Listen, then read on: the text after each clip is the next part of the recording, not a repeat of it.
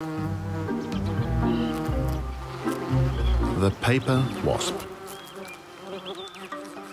Their papier-mâché nests are made from plant fibers and saliva. Each nest is started by a single female, but unlike other wasp species, she's not a queen.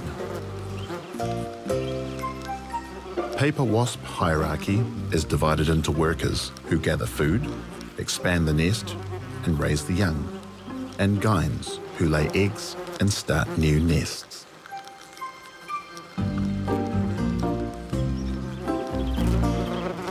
The gynes function as leaders for all the workers. They mostly communicate with each other through smell.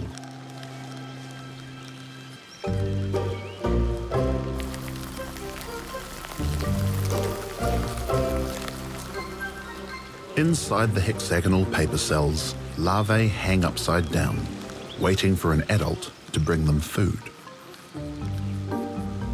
The gynes have direct influence on each larva's destiny. By rhythmically drumming on the cell walls, it appears they can cause larvae to develop as workers instead of gynes, adjusting the population balance according to the nest's needs.